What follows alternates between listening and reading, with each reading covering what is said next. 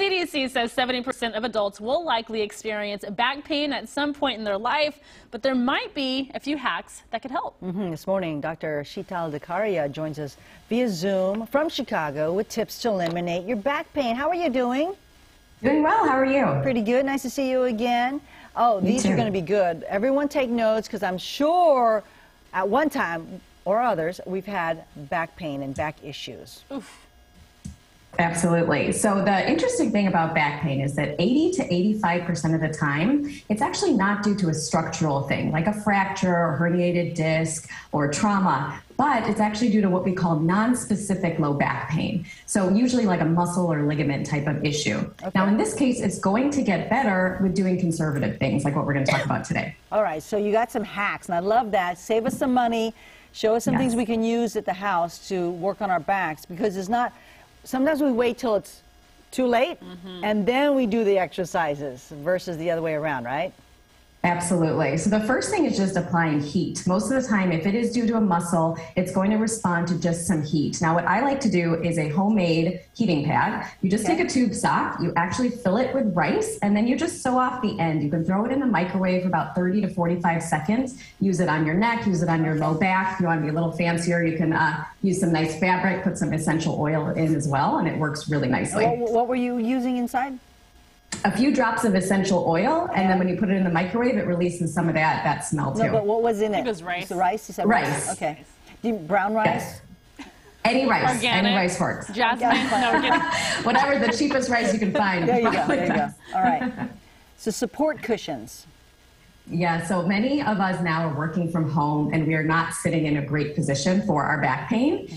What we need to keep in mind is that a small lumbar support pillow, something really simple you can find around the house, just put it in the small of your back behind your chair, and it provides that little extra support. Things like a couch is not a great place to be spending a long period of time sitting. So something like a dining room chair with a nice support cushion is really good for your back. Okay, and a massager.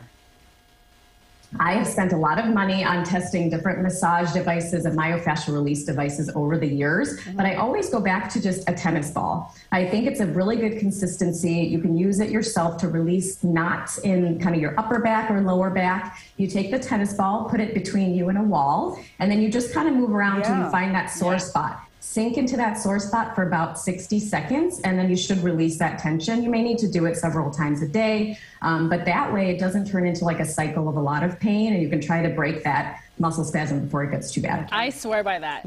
I use a lacrosse ball, but either way, oh my goodness, it works wonders. Camera guy Davey told me about that. Okay, movement and strengthen.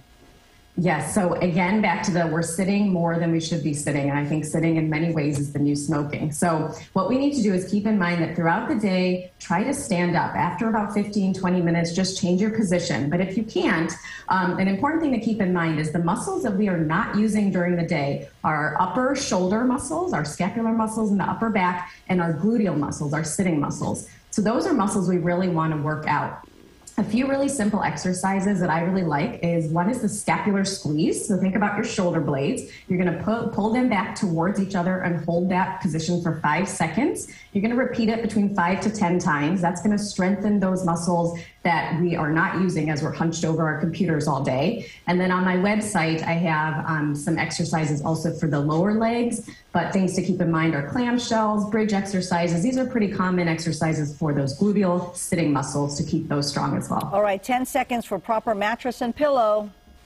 We spend so much of our day sleeping, so very important to think about the kind of position that you're in and how you're sleeping. So it's hard to say for sure what type of pillow is best for everyone, but what to keep in mind is that if you're a back sleeper, you want to sleep on something that's a little bit flatter, and you want to think about keeping your neck neutral. So if you're a side sleeper, something with a little bit more support. And then as far as mattresses goes, again, it's not a one-size-fits-all. For some people, it's going to be more firm. For others, maybe a medium. But the idea is, again, that as you're sleeping, you're not sinking too much into the mattress. So it's not too soft, but it's not so firm that it's not allowing you to have the natural curve of your spine. And again, you're in that position for so long, so it takes a little trial and error to find the best sleeping position and mattress and pillow for you. All right, that's the name of her book, Break the Chronic Pain Cycle. It's drdecaria.com. Thanks so much. Thank you. Nice to see you again. You're welcome.